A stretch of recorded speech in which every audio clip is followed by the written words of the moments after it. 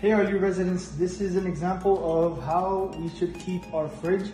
I know these are times where we try to stack our food, but we try to keep them as good as possible for a good airflow in our fridges, for our coils not to get frozen. And we should try to keep them more like this.